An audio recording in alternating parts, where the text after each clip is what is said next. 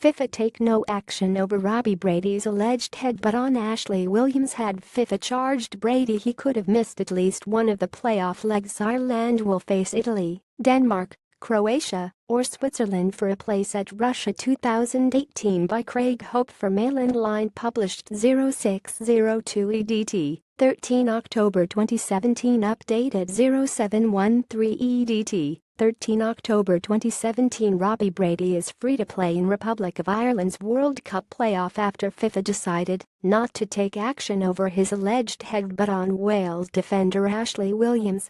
The Burnley midfielder appeared to lower his head towards Williams' back during Ireland's 10 win in Cardiff on Monday night. FIFA confirmed they would look at the incident, and, had Brady been charged and found guilty, he could have missed at least one of next month's twolegged ties. Robbie Brady is free to play in Republic of Ireland's World Cup qualifying playoff. Brady has escaped sanction after appearing to clash with Wales defender Ashely WilliamsThe. News that Brady has escaped sanction will be a relief for manager Martin O'Neill, who is already without stand-in skipper David Mailer for the first leg.